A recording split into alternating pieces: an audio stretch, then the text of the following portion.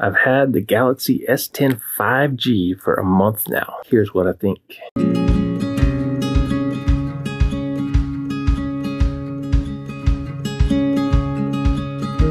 Despite not having 5G, this phone is quite powerful. It's fast, it's snappy, it does everything I needed to do, and it does it quickly. The cameras are great. Of course, with any cell phone, low lighting is always a challenge, but with very little light, it can still get some decent pictures.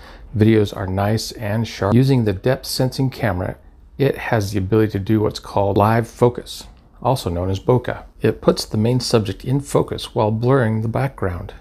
The challenge with this is when your main subject is moving, you have to keep them centered on the focus point. It also has telephoto, main, and wide-angle lenses, so you can always get the shot.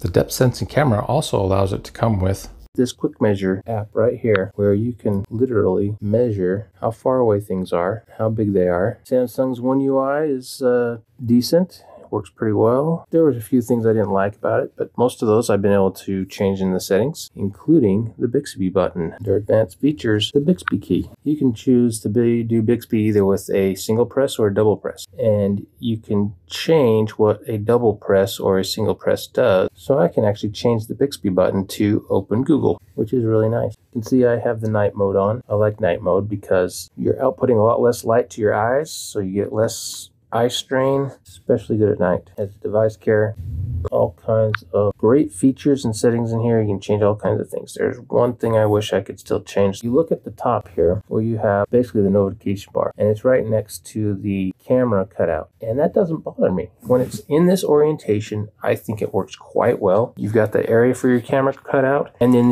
you don't waste any of your screen space on notifications down below the camera because it's right next to the camera. The problem is that some apps and some settings, they want to get rid of that notification bar and try to use that space as a display. In that case, the camera cutout does get in the way. I wish there was a way to set it so that the notification bar always stayed there and was always a notification bar. If you turn it sideways, you'll notice that notification bar went away. Where did it go? Well, it went up to the top, and I can pull it down from the top.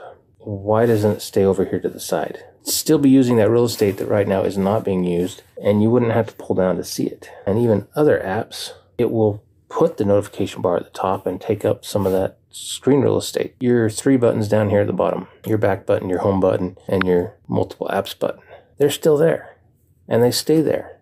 And I like them to stay there. And this tall screen that you have here still have a lot of screen real estate for everything to run in. But I haven't found a setting that will do that.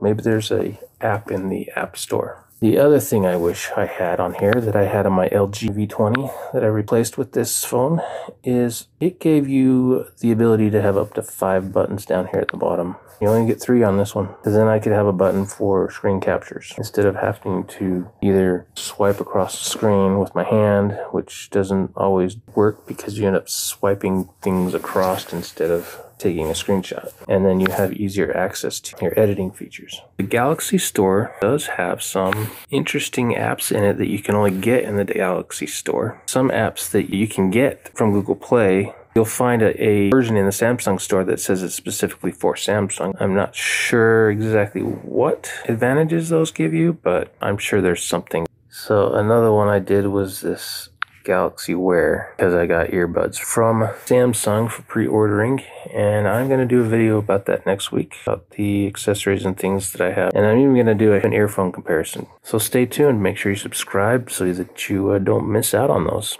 and have fun out there. Can't use the Bixby key, BD. That's weird. I don't know how you think that's a pipe fitting. It's a shirt. Coach shoes? No, those are Crocs.